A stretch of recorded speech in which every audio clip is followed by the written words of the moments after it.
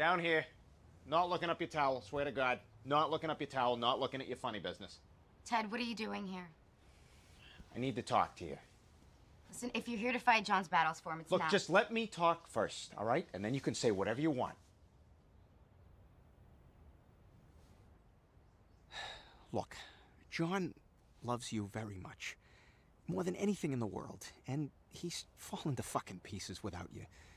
You know, all right, he knows he screwed up huge, but you gotta believe me, it wasn't all his fault. All right, I told him to bail on you that night at Rex's, and he said no. He said no, he was gonna stay there with you, and I twisted his arm, Laurie. So if you just give him one more chance, I promise I will leave, and I'll never come back. All right, he'll be all yours. Ted, that's a really nice offer, but I don't want you to do that.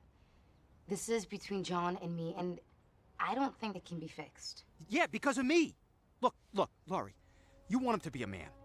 All right, but as long as he's got his teddy bear, he's always gonna be a boy.